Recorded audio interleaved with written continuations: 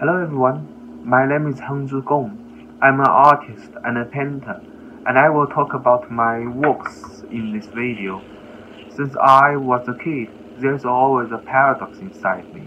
The paradox between the desire of free expression and the implicit nature based on my education. Years ago, I went to the university to study engineering, where I felt quite boring.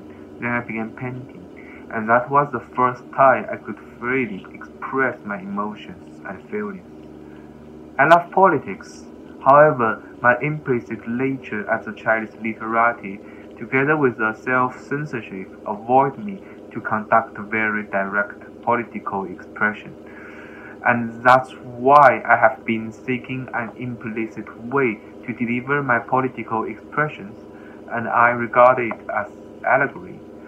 The figures in my paintings come from my personal experience and dreams. These add an absurd and humorous narrative that connect one figure to another. The narrative, always stemming from contemporary social and political issues, might lend these figures allegorical meaning and content. In this way, these quotidian images do not just speak for themselves, but also represent something else, a surplus. This process is a critical element that helps me conduct political allegory in my work.